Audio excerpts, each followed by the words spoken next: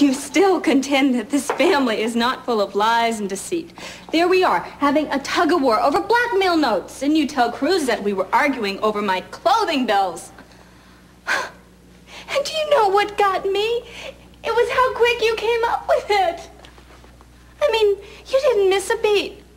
We're talking world-class lying. I just hope when you get a blackmail note that your daughter gives you enough respect to handle the situation by yourself. Other daughters do not have these conversations. I swear they don't. Other daughters don't go skydiving and drive race cars in an obvious plot to push me over the edge. It wouldn't take a race car, Mother. It would take a feather.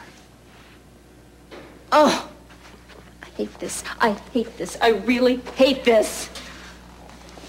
Then why don't you stop behaving like a rebellious teenager? Do you think I like you driving that car? You have no skill, you have no experience. That's why I enrolled in SBSRD. Enrolled in what? SB what? The Santa Barbara School of Race Driving. Oh. Mother, I am not a moron. I know that I need to learn how to handle this machine. So I'm going to learn about stock cars first. And then in a couple months, I'll move on to midgets.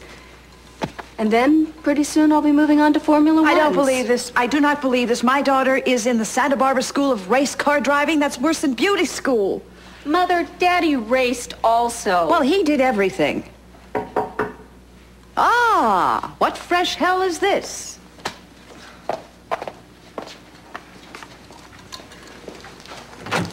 Hi, like it. Is your mother?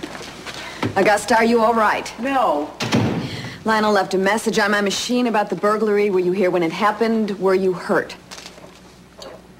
Not physically, and not by a burglar. Mother and I aren't getting along. Surprise, surprise. Really? How could anyone not get along with Augusta? Ah, I hear it coming. Do you? Yes, I do. That tone, Julia, that holier-than-Augusta mode. No. This is not one of your run-of-the-mill sisterly squabbles. This is the what the hell were you thinking giving money to the man who raped me?